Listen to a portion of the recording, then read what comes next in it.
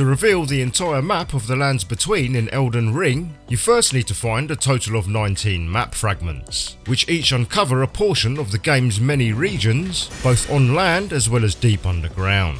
Some of these map fragments are well hidden and difficult to find, requiring progression through secret regions or triggering specific events in the storyline before those areas become fully explorable. In this video I'll be detailing everything you need to know, and I've purposefully structured this guide so all 19 map fragments are presented in order of recommended player and weapon level, for the associated regions where each fragment is located. Therefore, as a side benefit of following this guide, you'll also grasp a good sense of optimal progression in terms of difficulty. A quick shout out to the fextralife.com wiki website, which I'll be pulling all the detailed maps from to use in this guide, also linked in the description. Everything you'd ever need to know about Elden Ring is there, so make sure to check them out after this video. The very first map fragment you should pick up is Limgrave West, which is located near the Gatefront Site of Grace, a short distance north of where you first enter the lands between. Being the starting area of the game, Limgrave West largely serves as a great place for beginners to brush up on basic combat techniques, as well as farm some runes to gain a few levels before venturing deeper into hostile territory. The second map fragment is Limgrave East, which is located near the Mistwood outskirts Site of Grace. Enemies in this area are tougher than in Limgrave West, so don't venture here too early until you've cleared much of the western area. It's also a good idea to clear most of the Stormhill area at this point, which is located just north of main Limgrave. The third map fragment is Weeping Peninsula, which is located near the Castle Morn Rampart Site of Grace. Weeping Peninsula is located to the south of Limgrave, at the very southern point of the lands between. Enemies in this area are slightly tougher than in Limgrave East, so is a natural progression after clearing much of main Limgrave as well as Stormhill.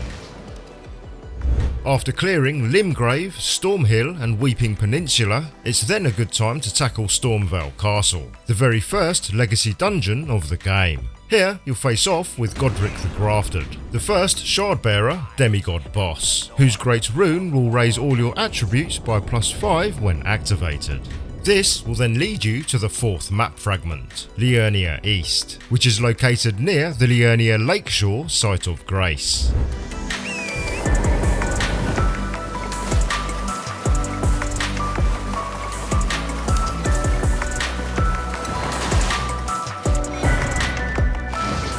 The fifth map fragment is Liurnia North, which is located near the Academy Gatetown Site of Grace.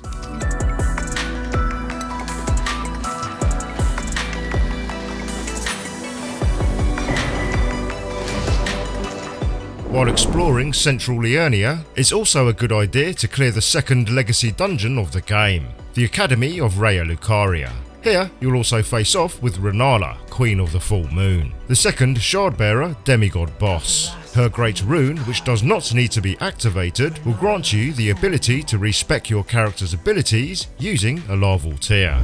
The sixth map fragment is Ainsel River, which is located near the Ainsel River downstream Site of Grace. Ainsel River is an underground area that can be accessed via the lift at the Ainsel River Well in eastern Liurnia, just northeast of the eastern Tableland Site of Grace. Bear in mind you'll only be able to explore the small initial section of Ainsel River when descending the lift at the Ainsel River Well. The larger portion of Ainsel River is much higher level, including the Lake of Rot, which I'll be covering how to reach for the 13th map fragment later on in this guide. The seventh map fragment is Liurnia West, which is located near the northern Liurnia Lakeshore Site of Grace. While you're here, it's also a good idea to clear Caria Manor, which can be found to the northern end of Liurnia. Here, you'll face off with Royal Knight Loretta, and upon victory, you'll gain access to the Three Sisters sub-region behind the manor, where you can meet Renna and begin her lengthy questline. The eighth map fragment is Siofra River, which is located near the Siofra Riverbank Site of Grace. Siofra River is an underground area that can be accessed via the lift at the Siofra River Well in eastern Limgrave. just southeast of the Mistwood outskirts site of Grace. Bear in mind you'll only be able to explore the western section of Siofra River when descending the lift at the Siofra River well. The eastern portion of Siofra River, located beneath Caelid, which includes Mogwin Palace, is a much higher level area, which I'll be covering how to reach for the final 19th map fragment of this guide. The 9th map fragment is Caelid, which is located near the Caelid Highway South site of Grace. While exploring the southwestern portion of Caelid, it's also a good idea to visit Redmane Castle, located on the southern edge of the region. Here you can trigger the event to face off with Starscourge Radahn, who's located in the Wailing Dunes and is the third Shardbearer demigod boss in the game. When activated, his Great Rune raises maximum HP, FP and stamina. Once you've cleared much of the southwestern portion of Caelid, you'll then want to travel back up to the northeastern end of Liurnia. Here you'll be able to gain access to the region of Altus Plateau, where the 10th map fragment is located, near the Altus Highway Junction site of Grace. To reach the Altus Plateau, you'll either need to acquire the 2 halves of the Dectus Medallion, allowing you to activate the Grand Lift of Dectus, which is located to the northeast of the East Raya Lucaria site of Grace, or if you don't yet have the Dectus Medallion, you can instead head down the ravine, which leads to the Ravine Veiled Village, located at the northeastern tip of Liurnia. Climbing all the way to the top of this area will eventually take you out onto the Altus Plateau, after a boss fight with the magma worm Makar at the top. The 11th map fragment is Deeproot Depths, which is located near the Nameless Eternal City site of Grace. Deeproot Depths is an underground area that can be reached by travelling through Nokron Eternal City, which is only accessible after defeating Starscourge Radahn. To the northeastern end of Nokron, you'll find the Siofra Aqueduct. Here, you'll face off with 2 bosses, the Valiant Gargoyle and Valiant Gargoyle Twinblade, one after the other. Once defeated, the Great Waterfall Basin site of Grace will unlock, and you can then climb into the open coffin nearby, which transports you into Deeproot Depths. Alternatively, you can travel to Deeproot Depths via a secret hidden passage, which doesn't require killing Radahn, but involves far more complex exploration within the subterranean Shunning Grounds, located deep below the Lanedale Royal Capital. The subterranean Shunning Grounds can be reached by descending down a well located a short distance northwest of the Avenue Balcony site of Grace, within the Lanedale City. For some reason, unlike the other underground areas, Ainsel River, Siofra River and Deeproot Depths, which all have their own separate map fragments, the subterranean Shunning Grounds does not. The 12th map fragment is Mount Gelmir, which is located near the Road of Iniquity site of Grace, not far from the main entrance to the Volcano Manor Legacy Dungeon. As a side note, progressing the Volcano Manor questline will grant you the opportunity to face off with another Shardbearer demigod boss, Rykard, Lord of Blasphemy. When activated, his Great Rune restores 80 HP plus 7% of your total HP upon defeating enemies. The 13th map fragment is Lake of Rot, which is located in the western area of the underground region Ainsel River. The fragment can be found a few feet south of the Lake of Rot shoreside site of Grace.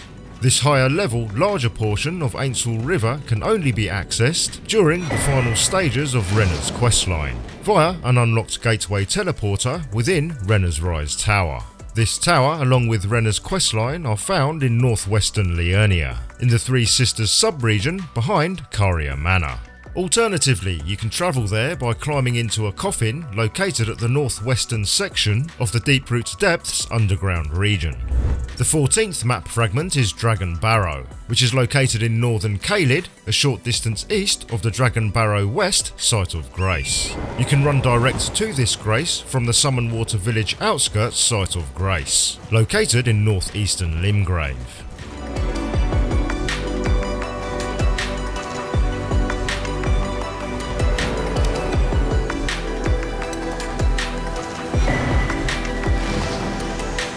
The 15th map fragment is Lanedale Royal Capital, which is located near the Outer Wall Phantom Tree Site of Grace. To reach the Lanedale region, you first need to gain access to the Altus Plateau, which I've already previously explained for the 10th map fragment, Altus Plateau, so feel free to replay that section if you need a reminder. The 16th map fragment is Mountaintops of the Giants West, which is located near the Zamor Ruins Site of Grace. To reach the Mountaintops of the Giants, you first need to acquire the Rolled Medallion, which activates the Grand Lift of Rold, the only way to access the snowy mountaintops. The complete Rolled Medallion is given to you mid to late game by Melina at the Elden Throne Site of Grace, after defeating Morgoth the Omen King and failing to enter the Erd Tree. And guide you down the path to becoming Elden Lord. The 17th map fragment is Mountaintops of the Giants East, which is located near the Giants Gravepost Site of Grace. To reach this grace from the ancient Snow Valley ruins, follow the path shown here.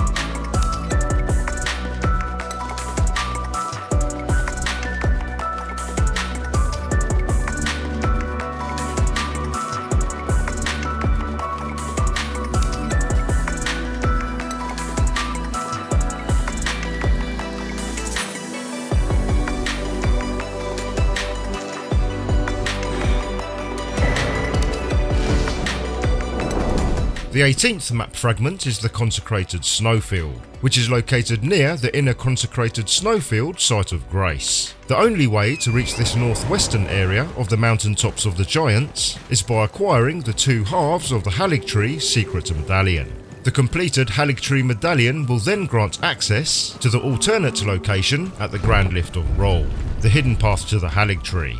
Following this hidden path will take you directly to the Consecrated Snowfields. The final 19th map fragment of this guide is Mohgwyn Palace, which is located near the Dynasty Mausoleum entrance Site of Grace. This map fragment uncovers the eastern section of the underground area Siofra River, which can only be accessed using the Pureblood Knight's medal given to you by White Mask Varay at the end of his questline. Alternatively, you can travel to Mohgwyn Palace by a gateway teleporter found on the western edge of the Mountaintops of the Giants. This portal is located just northwest of the Yilau Anix tunnel in the Consecrated Snowfields, and activates only after defeating the nearby Sanguine Noble NPC invader.